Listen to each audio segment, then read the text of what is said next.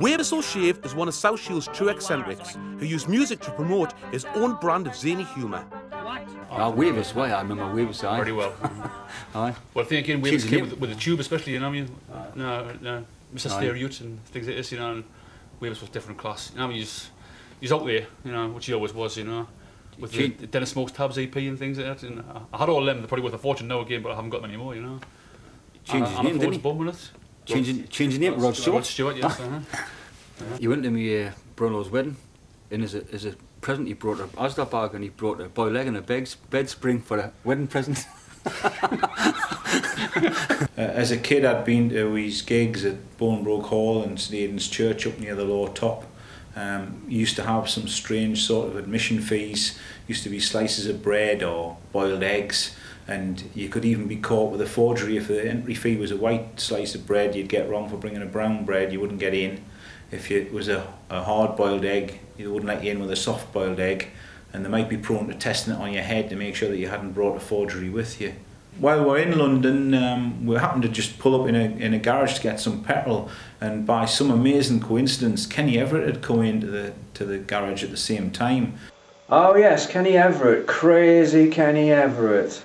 And as he got out of his car to get his petrol, Wavis and Arthur Two-Stroke, who was in the car at the same time, both put on the 18-inch polystyrene noses and whipped out onto the forecourt to try and get a photo with him.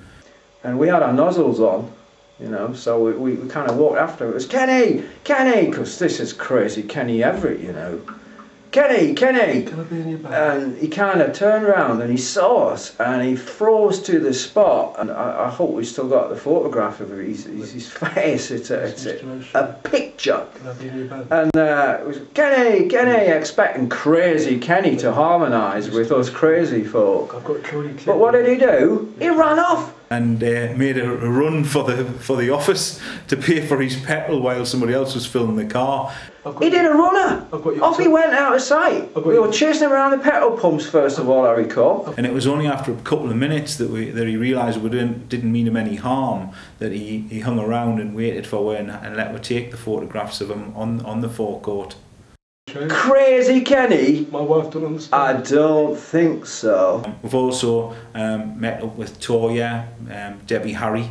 He tried to handcuff himself to Debbie Harry. He was polite enough to ask permission. I've got no idea really why anybody in their right minds was going to give you consent to be handcuffed to some guy in a tartan tam o'shanter. And I think at this stage the noses had got even longer, so this one was probably in excess of 2 foot and was that long it needed a little wire support to hold it in place. So why anybody would want to agree to be handcuffed to anybody like that, I don't know. And needless to say, she didn't agree. But having said that, she was game enough to stand there and have a photograph taken. We've got the evidence of all of that.